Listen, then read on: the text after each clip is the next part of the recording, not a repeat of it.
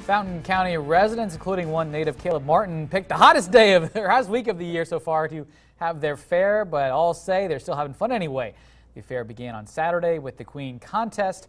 Today, fair activities included the 4-H sheep and beef shows, pony gaming classes, and a cornhole tournament. Fair Queen Logan Clements handed out awards at the beef show and said it's always great to see hard work paid off. My favorite part is just seeing the experiences they go through, because I know how it felt to be a third-year member, first-year member, and then getting awards. It just makes you feel great.